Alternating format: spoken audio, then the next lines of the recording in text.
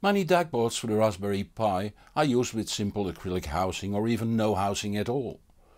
The NanoSound 1 is the result of integrated design of both a DAC board and a compact and sleek aluminium housing. The result is a very nice looking little streamer with optionally an internal SSD drive. It even plays CDs if you like at a small additional cost.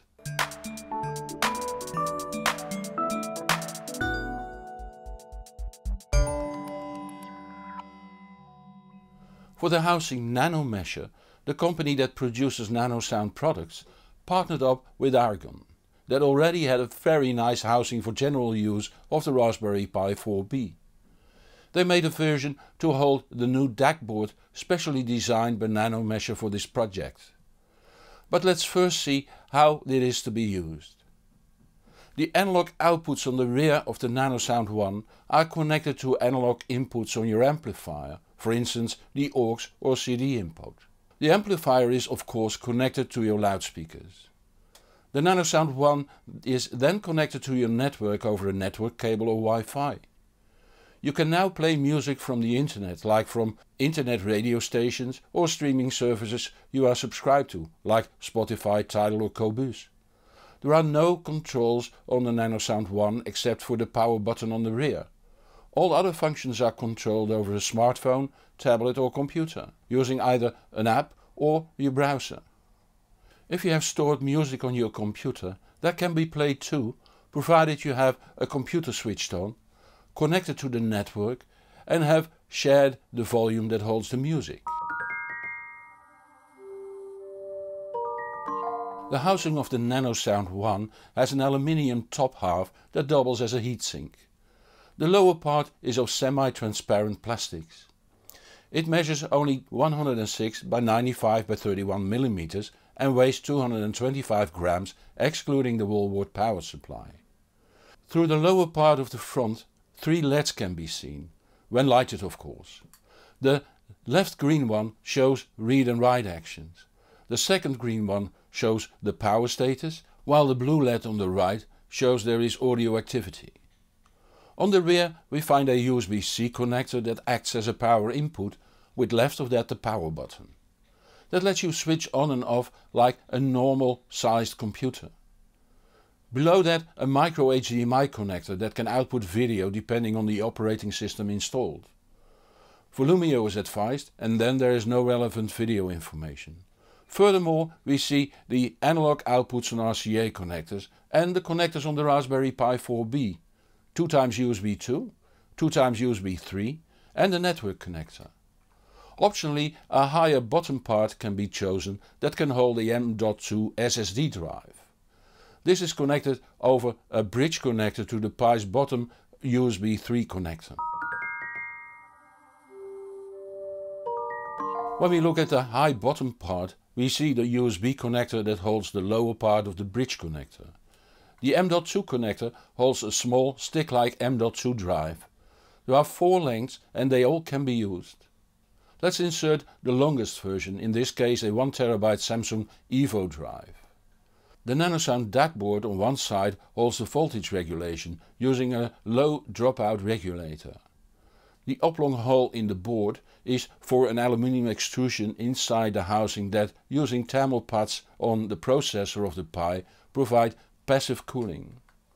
A small Nuvoton microprocessor does some householding.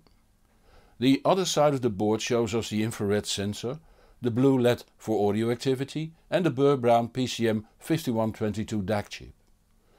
In the NanoSound 1 this chip does PCM up to 192 kHz 24-bit sampling. The board is mounted in the top half of the housing with the blue LED hanging down and the multipin connector on the GPIO connector of the Raspberry Pi.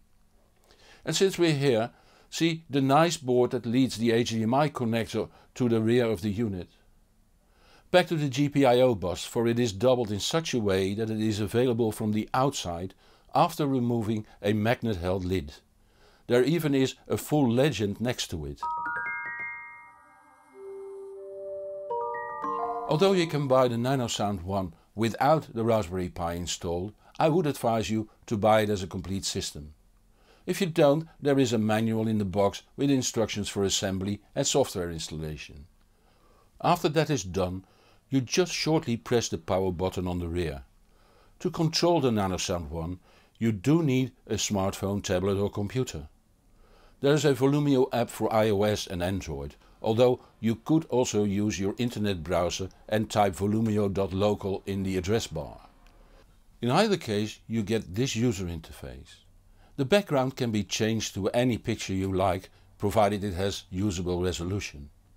Or you can change it to a solid color like this. The instruction manual tells you to install the NanoSound plugin. To do this, go to Plugins in the left column, click Miscellanea, scroll down and install NanoSound One. I already installed it, as can be seen here. I also installed Rune Bridge, so it can be used as renderer for Rune systems. And when we go to sources, you will see that I have added the Syn3T NAS.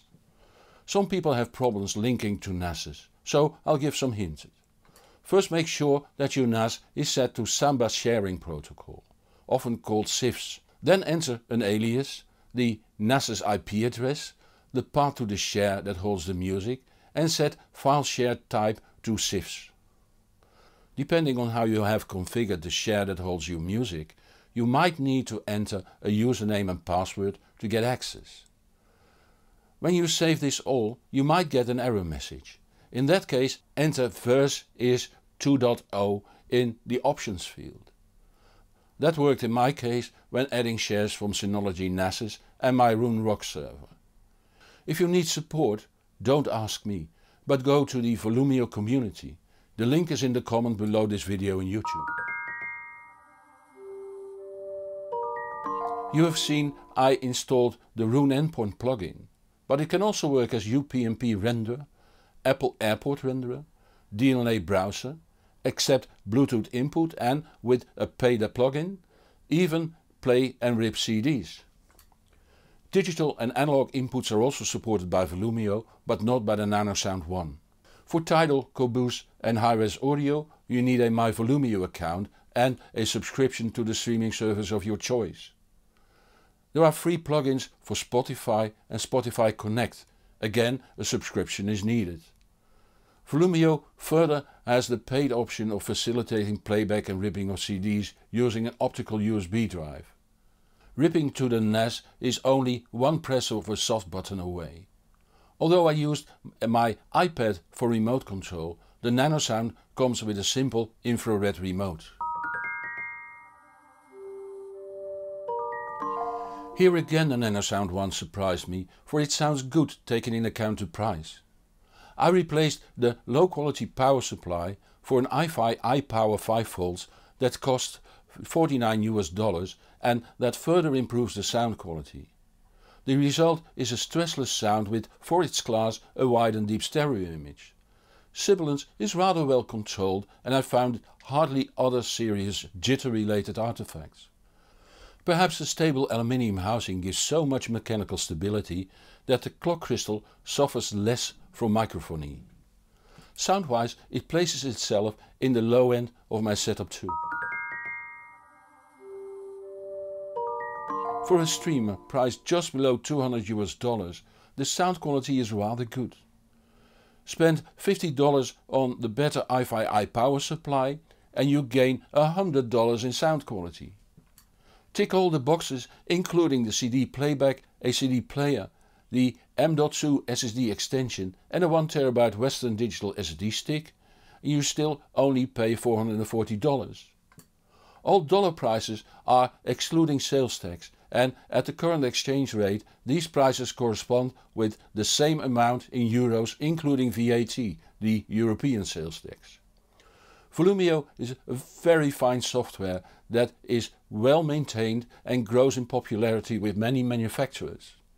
You might use other software if you like, but it needs to support the NanoSound One DAC. All in all, this is a very fine and versatile network player that lets you use UPnP, DLNA, AirPlay, Bluetooth and Rune while offering its own player too. Subscribing to MyVolumio lets you use it with other Volumio players in up to 6 different rooms, sharing the catalogue. As said, it also brings automatic metadata addition, which brings me to the end of this video. I love to see you back next Friday at 5 PM Central European Time in a new video. If you don't want to miss that, subscribe to this channel and follow me on the social media so you will be informed when new videos are out. If you like this video, give it a thumbs up. Many thanks to those viewers that support this channel financially.